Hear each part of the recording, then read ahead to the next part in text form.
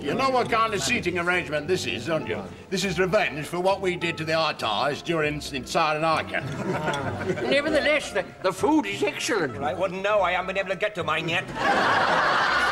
Okay. Why don't you knit a pair of socks while you're waiting? Are you determined to spoil the headmaster's birthday? Well, it's a booking, isn't it? I mean, what raving lunatic booked a table for 6 when there are 11 of us? No, come on. I wish I didn't feel things so deeply, Doris. Mind you, looking at it another way, it's very cosy and even intimate, and I'll have another table put on the end. That's what I'll do. Waiter! Si, signore. No, we've got a bit of trouble here. We don't seem to have enough room for the table.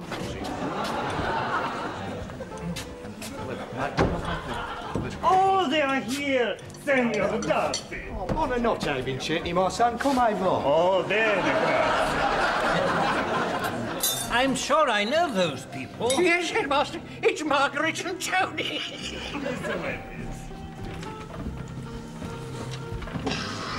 Good evening, Mr. Hedges. Good evening, ladies and gentlemen. You all know Sharon, of course.